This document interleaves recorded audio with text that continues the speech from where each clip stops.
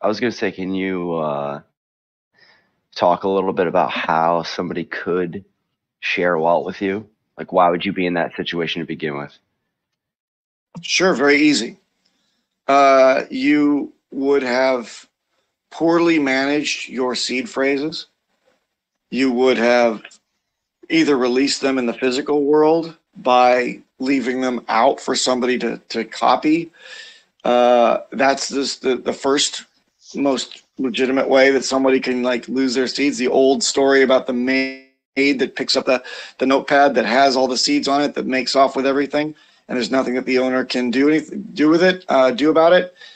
Number two, you could have taken an electronic picture or snapshot or copy paste or up in the cloud type of backup of your seed phrase, which is also poorly mismanaged.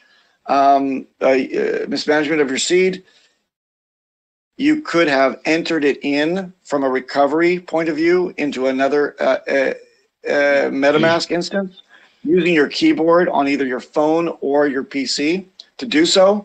That of course will allow either a man-in-the-middle attack to be exploited and the keylogger to be injected or actual otherwise commandeerment of your device, and they can actually see what you're typing.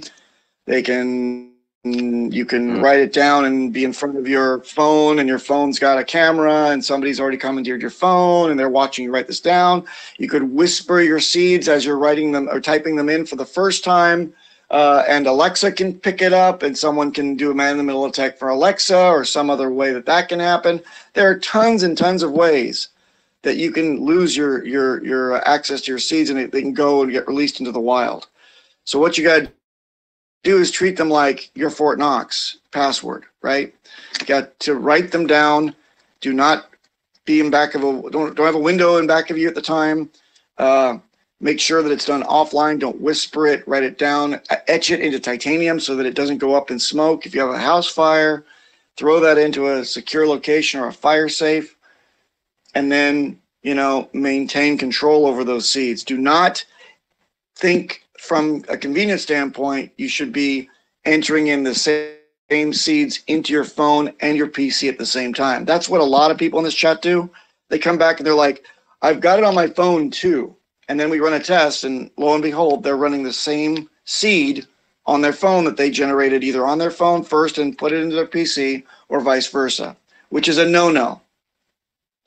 When you have two devices running the same seed or housing the same seed, you widen and broaden your threat surface so that the attacker can actually get at you. You think that it's better security, but no, you're erring on the side of convenience. Never have it running on a different device at the same time. The seed should reside on one device and cold storage only.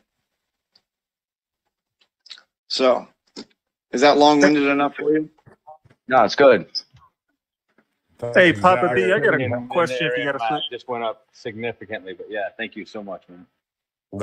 That exact thing happened to a guy yesterday on the phone, and he said he didn't go anywhere, and I talked to him a bit, and he ended up downloading some innocuous thing on his phone that he thought was safe, and it was a keylogger.